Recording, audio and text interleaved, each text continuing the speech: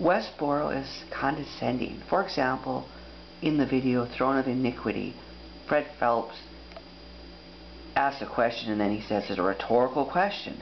And then he has the audacity to explain what a rhetorical question is. He says it means it has the answer in its teeth as it comes. Certainly, a lot of us know what a rhetorical question is. So why would he say that? I'm showing you the video God Rained Down His Fire, a parody of the Billy Joel song We Didn't Start the Fire. Now this video is very interesting. They're talking about all these bad things and they want to show images. So they show images of these bad things, like a one-night stand or women that are scantily clad. What's the point? Certainly we know what these images look like. Why do we need to be reminded of them?